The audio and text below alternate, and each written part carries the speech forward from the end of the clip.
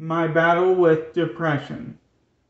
Like a night so wet with rain, my body sore and limbs that ache, even in my most gruesome state, when I had all but given up, I trekked through the grave, skinned my knees, bleeding from my soul.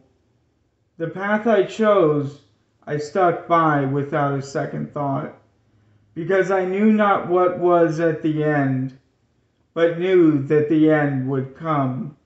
And when I'd find that state where I had the chance to look back upon my past circumstances, I would know the journey made was traversed with strength, and no one could say I was without my faults, but through thick and thin had made the endless walk.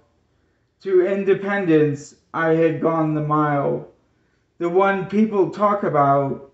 Now I was a victor, now I have hope, and now I can see how far and how long I had to walk to find the rising sun.